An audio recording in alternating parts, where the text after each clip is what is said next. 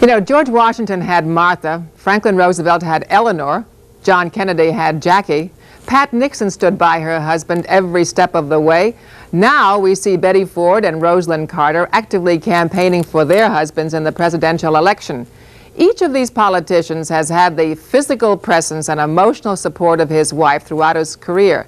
These women have stood by their husbands, sometimes bearing the brunt of their mistakes, always having to be cautious about what they say, and being forced to revoke their right to privacy. I'm Marie Torre, your host this afternoon on Woman to Woman. Join us as we explore the grueling but exciting life of a woman in politics as we talk with Lenore Romney, who has been a prominent political wife and who in 1970 was a candidate for the United States Senate. Also, we'll be talking with her daughter-in-law, Ronna. Please join us.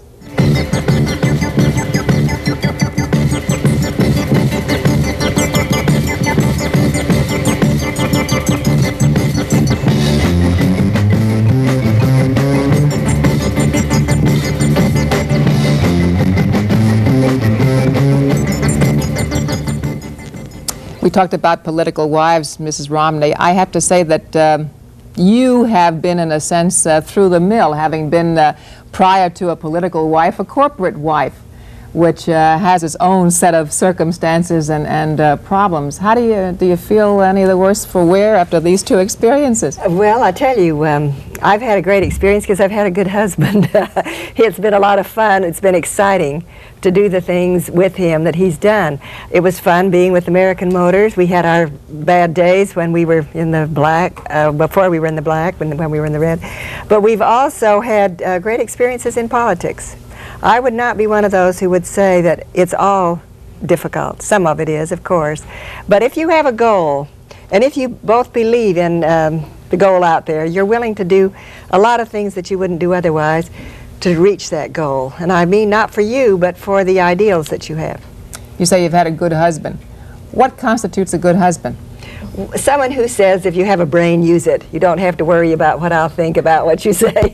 Go out and be yourself. You're an individual. You're a person. This is how he has reacted to you, what he believes. Yes. Okay. Well, now there have been, while we're quoting others, there have been others who have said that you're the one in the Romney household who should have been in politics. I tried it. I ran for Senate, and I found that my husband was really very adept, well, he was a straight arrow. I don't think we're always ready for straight arrows, but my husband was one of those who said what he thought. That got him in trouble in national politics. It didn't here in Michigan. Michigan, they needed someone who would speak out. We were in the red when he took over. We weren't paying our teachers and so on when he became governor. But in national politics, people couldn't understand that a person could be as open and as frank as my husband was, and therefore they thought he must have ulterior motives.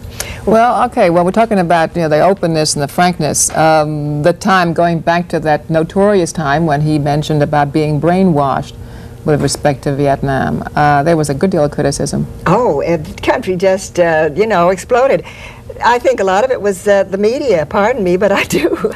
Well, and yet in Vietnam they said, you're absolutely right when he said that they were brainwashing the people that went over. They were telling them we were not going to send in our troops. They were telling them that it was going to be over in a few months and so on. When George got over there and then when he got back, he said, why, it's a brainwash deal, and he was right. The whole country was being brainwashed. He found that but he was closer than the whole country, you say, to the situation. Some people thought that it showed he was perhaps naive to have believed what he did and then have said what he did. Well, he was believing the President of the United States. The President told him we were not sending in Well, some people troops. believe Richard Nixon, too. Yes, but all I'm saying is that when he found that was not right, he said, they brainwashed me and it wasn't right and we shouldn't be in that war. What did that cost him politically? Well, it cost him a lot. I don't know exactly whether that alone would have defeated him, but anyway, it cost him at that time his advantage in the polls, let's say. Well, now, both of you have not experienced what you would call salad days in politics. I mean, you've both tried to reach for certain goals, and you've not succeeded, neither one of you. Is there any bitterness, resentment? What happens when you try for something and you're not recognized for what you're trying to do? I don't quite buy that, because I think in Michigan, yes, he didn't actually go into politics thinking he would be governor. He went in to get a new constitution, Citizens for Michigan, new tax reform. He became governor, and the things that he was working for, tax reform, income tax, open housing, a strong civil rights plank, and so on, he did get these things. He got most of the things that he was working for. He left the state political scene to go to Washington because he saw a lot of problems that weren't being solved in the state.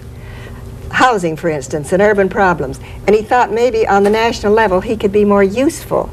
But I would say that a lot of the things that he did work for and believed in were accomplished while but he was he here ran in for Michigan. a presidential nomination and didn't get it. You ran for the U.S. Senate and you didn't you get don't it. get them all, but he did get, well, even now he has the satisfaction of knowing he was right. He was right. He was speaking out on the Vietnam War. Yeah, but that's gone now, isn't it? That's gone, but the people will always remember that man was right. They'll remember, see what I mean? they'll remember he said brainwashed, wouldn't they? They'll remember that, and they'll remember that they were brainwashed more than he, much more. They waited much longer than he did to admit it. Ronna, is it tough being in a family where politics is so dominant, and the fact that you're not involved in politics, nor your husband, does this make it tough? Well, I don't think politics are dominant in our family. No more? No, they never have been. The dominant thing in our family has been being a family. That's been the #1 thing. And politics has been a very interesting, exciting, mind-opening experience. We have really enjoyed it. We've campaigned successfully when Scott's father ran for governor. We campaigned unsuccessfully when he ran for the presidency and when Mom ran for the Senate. But in each of those cases, it was a wonderful experience. We did things that most people our age never get a chance to do. We saw things that most people our age never get a chance to see. And we considered it a great experience. If it was so great, then why didn't you or Scott become involved in politics? Because the one thing I learned, and it really made a great impact upon me, was the fact that you had to be prepared to go into politics. You have to have done your homework. You can't say as a young man or a young woman, let's go into politics. You have to be prepared financially. You have to understand what's happening. I don't think it's right that these people leave college and then just go into politics. You have to know a little bit about the things that you're passing laws about. Maybe someday we will, but right now we're not ready.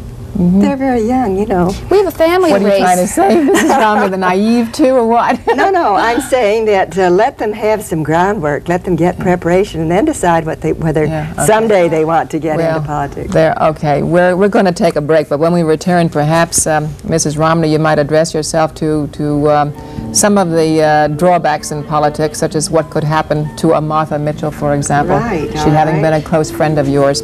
Back in just a few moments.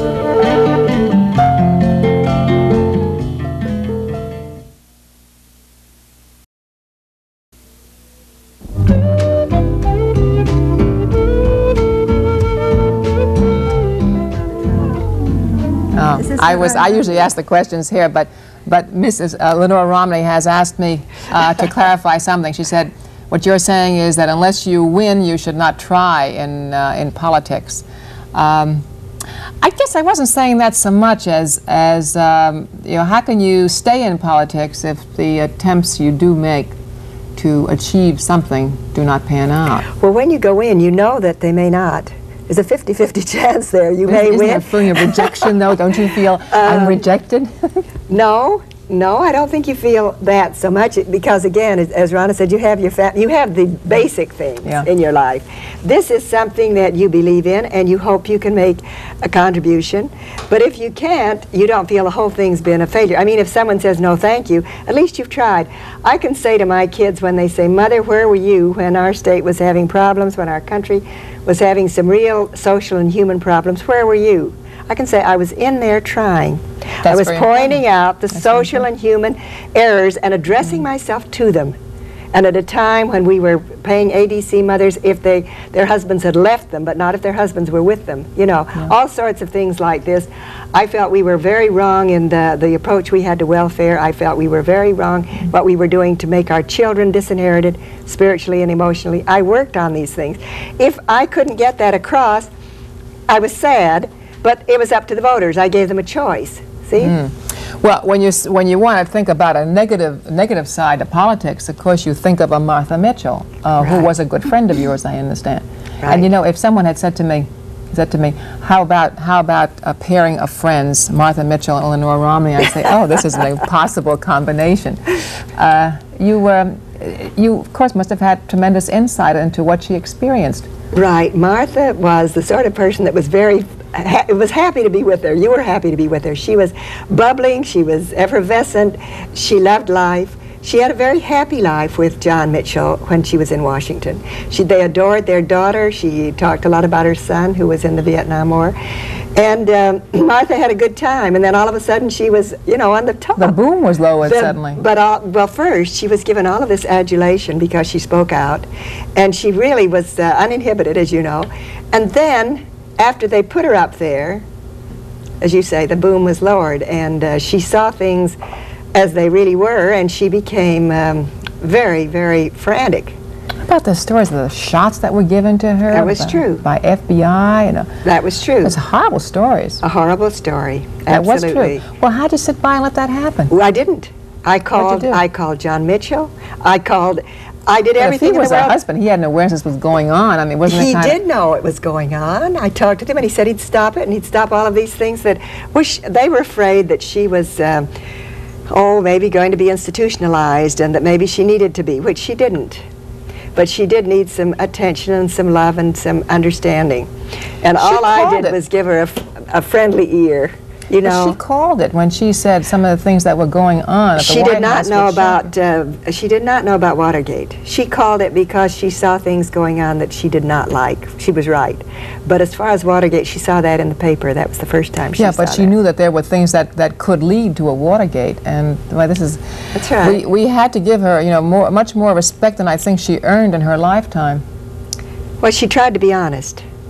She tried to, she told things as she saw them. Does that discourage you, Ronna, when you hear of a story like that?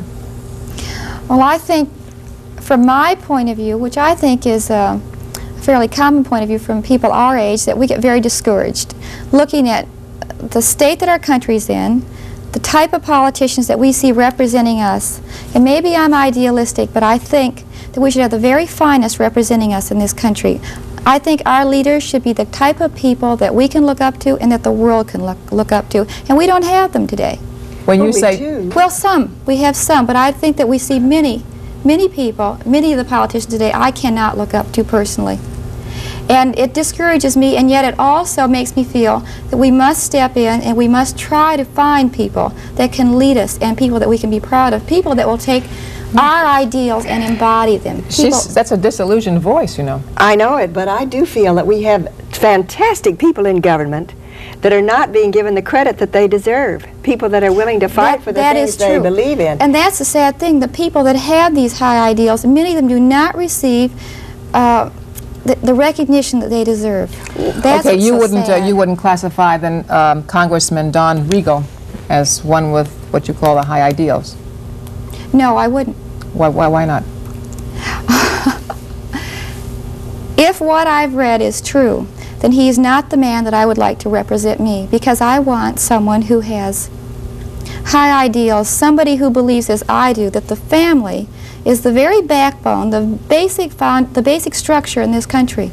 Well, but let me just come in here, because I think that there's a lot more to Don Regal than we're hearing about, because to make a tape in the first place, and then to have a code name, Prince, and to say you're going to be president, I mean, it shows to me an immature person.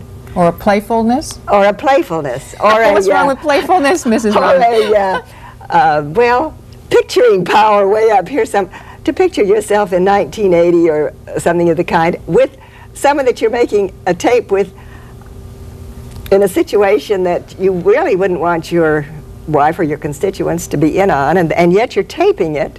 If you don't want it to come out, then why? I think the most personal things on earth today are being made the most impersonal, and I personally resent that. I think the personal things should not be impersonal and should not be flaunted and thrown out and put on tape and said to the world, this is my life. It's his private life, though, in a sense, isn't it? It could be, but he didn't make it that way. He taped it. Yeah, he taped it, but I don't think he expected it to be revealed by a newspaper. Well, if you're running for the United States Senate, and I think this is one of the finest forums in the world, well, it is, in the world, then I believe that you should, that we should expect a person to be a whole person. If you say what you do in your private life has nothing to do with public life, then you get what we get in government sometimes. True, Mrs. Romney, but aren't you measuring him by your own standards? I'm not measuring him. I'm not going to judge him. The people are going to have to do that. I'm just saying it seems to me that the whole thing showed an instability. I'm not saying whether he... Well, again, by your standards, it showed an instability. By his standards, it might be a very healthy expression that he can take it or leave it, in the sense that he has no hang-ups about sex, even if... No, wait a minute. Hang up about sex. Let's get to the basic there. If you have to have an affair when you're married and have a family to show that you have no hang-ups about sex, that isn't what I consider hang-up about sex. To be faithful. Maybe I am interpreting my own point of view, but I also believe that if you can't keep your word to the person closest to you, maybe you won't keep your word to somebody else. I do believe what you are in your home, as Rousseau said, is what you are, if not to the world, at least to yourself and to your God, what you are. But Mrs. Romney, if you do read some of these studies on the sex habits of Americans, you'll find that there is an extremely high percentage of married men who do have extracurricular marital affairs.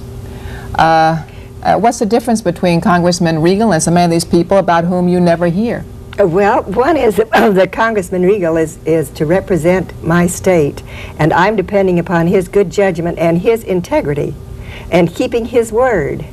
I'm hoping that I have a stable person who will be there when he needs to be there with the right decisions. Okay, well, are you speaking now as a member of the Mormon Church or as an American voter? As an American voter. I believe as an American voter. Ethics play no part in your feeling? I'm sure my religious beliefs have something to do with me because they're wrapped up in the fabric of my being and my home life and what I believe in. But I think when I went into politics, if my associations were important, and they said they were, if decisions I had made were important, and they said they were, then I think other things too can be considered important. I think if you say everything you do publicly is important, but anything you do in your personal life is not, then I think you're almost saying it's dangerous to have a good personal life. Because you're saying, well, it doesn't matter what on earth you are in your personal life. Throw it out the window because it only matters what you do when you get to the office. Do you and if this person is going to represent you in government, you want someone that you can depend upon. I'm not just saying this for one candidate or somebody else. I'm just saying this as a principle. I think that the people that represent us in government should be next to the clergymen in integrity, because they have so much at stake. If you don't want that, stay out of politics. If he wants all that, you don't have to be where the public eye is on you. But look what they're doing to a Roosevelt. Look what they're doing to a Kennedy. Look what they're doing to all these people now, see? Okay, you know what we have to do? We have to take a break. But we'll be back with Lenore Romney and Ronna Romney in just a few moments.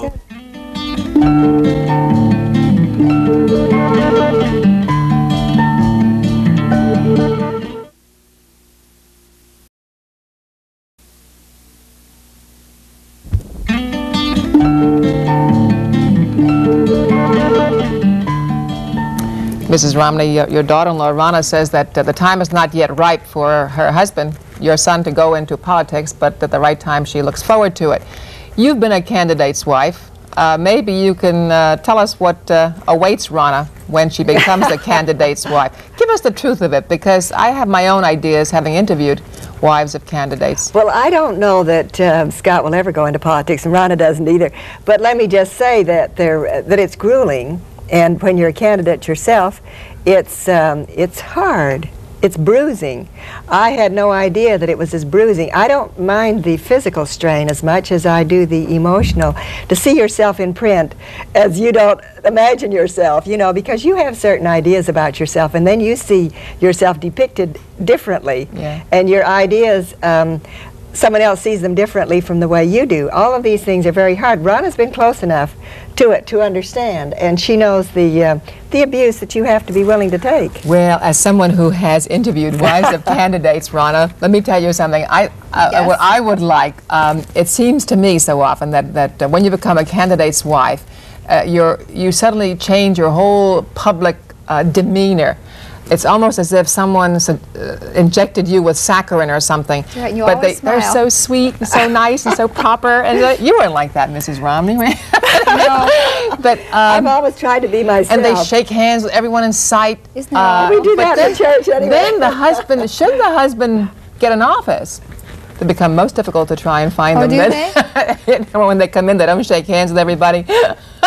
You didn't do this, did you? No. In fact, the thing I hated was trying to go to a supper where everybody's having chicken, and you go around trying to shake hands with them, and they want to say, no, thank you. They're all greasy and stuck. And then you say, I'm so-and-so. They couldn't care less who you are.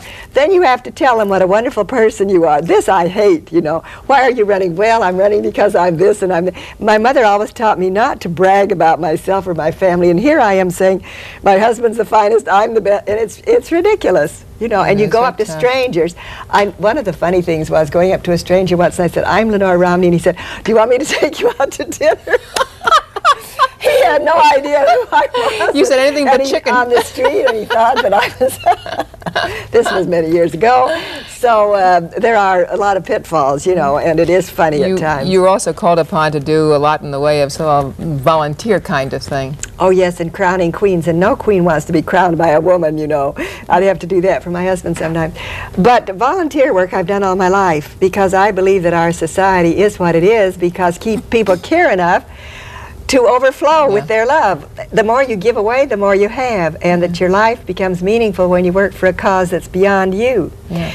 You're not even a candidate's wife yet, and you're doing volunteering. That's right. I understand the American Cancer Society, there's the society auction. Well, I don't have a lot of time to volunteer, but the one thing I really feel strongly about is conquering cancer. So I've become very involved this year in working to help raise money for cancer, and this week, a week from this week, on October 27th at Gorman's Galleries, we'll be having a celebrity auction to raise money to help conquer and fight cancer. And it should be a lot of fun. We have celebrities coming in from all over. We've had all kinds of donations. Who's coming in? Well, we're having George Plimpton coming in from New York. That's where you'll be moving. And we have the Lions. We have had donations from Betty Ford at the White House sent us something, and Senator Griffin and the Bird, and well, all kinds of people. It should be a lot of fun. The Bird has not committed yet as to whether or not he's coming, but we still have some of his clothing that we can auction off. It should be a lot of fun, and we're looking forward to doing it. You ought to come if you're in town. I should do this. 7:30, October 27th. Why did the Cancer Society pick you to help out in this way, or did you pick it? Some people go to certain charities because of personal involvement. I don't have a lot of time, but I wanted to work on something. You have to volunteer. You have to help out. You can't sit back and ask somebody else to do it. I want to see it conquered. So I'm doing my bit. Well, it is, yeah, I think we all do. When you see the number of good and dear and lovely people that cancer has claimed. We've all been touched. Every one of us has been touched personally by cancer. And we get so impatient, I think, when we see some of these fantastic feats, you know, going to the moon and some of the accomplishments in medicine. And then you wonder, why can't anyone, you know, do something with cancer? One other thing I'll mention quickly is that 90% of all the money collected goes directly to research, which is something that that's very important. Is very good. Well, thank you very much, Ronna. Thank you, Marie. Ronna Romney. That's a difficult name. But you do well. Lenore Romney. I do appreciate the time that you've Nice to be with you. Thanks again. And we want to thank our audience, and I hope that you will join us again next week for another conversation, woman to woman. I'm Marie Torre.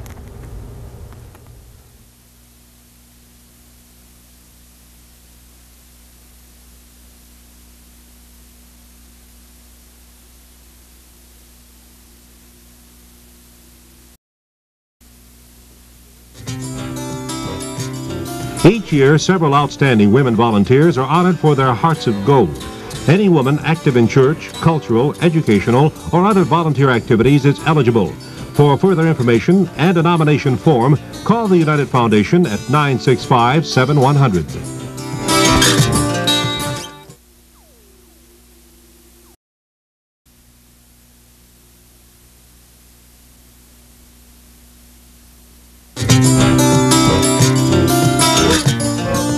Cancer needn't be a killer. The Michigan Cancer Foundation offers free pap tests at various locations throughout the metropolitan Detroit area. Call the Michigan Cancer Foundation to find out when and where in your neighborhood.